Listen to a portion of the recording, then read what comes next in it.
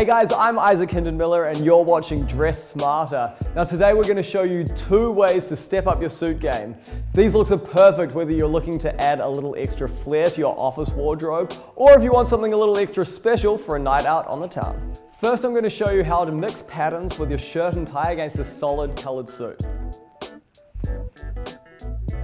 And here we have Chase in a solid navy suit, perfect for your weekday at the office. To kick this suit up a notch, we paired it with a patterned shirt and tie in complementing colors.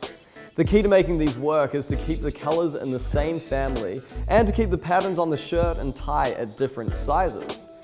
We have a smaller pattern on the tie and a larger one on the shirt.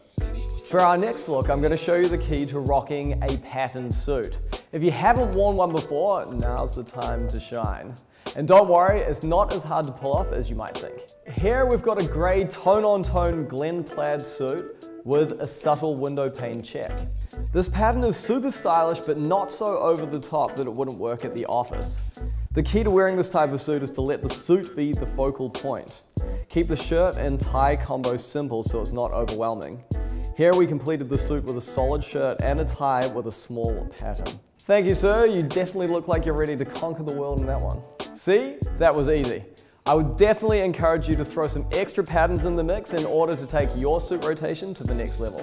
Thanks for watching Dress Smarter. I'm Hinden-Miller. Don't forget to hit like and subscribe for more videos.